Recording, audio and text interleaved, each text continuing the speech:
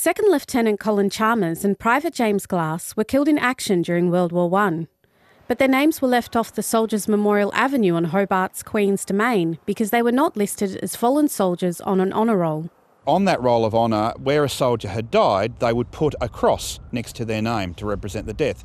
Well, we've discovered that two of those men who died didn't have a cross.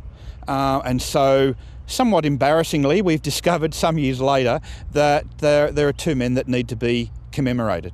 The president of Friends of Soldiers Memorial Avenue, John Wadsley, tracked down relatives of the two men, and they attended the Remembrance Day event in Hobart, where trees and plaques honouring the men were unveiled. Ross McDougall travelled from Queensland to be there. We've got to continue to remember servicemen and women in Australia or around the world. They've given us the chance to live as we have.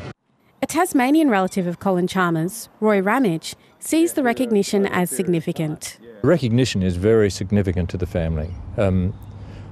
As I say, it's very easy to forget as generations move on. But once you talk to the younger folk about what they did and how they did it, and they realise what a sacrifice it was, they turn up in their droves, and they're all very interested. Over 100 years on from their deaths on the battlefield, Second Lieutenant Colin Chalmers and Private James Glass have their names permanently here on this Tasmanian memorial, alongside over 530 other men and women who gave their lives in service in the Great War.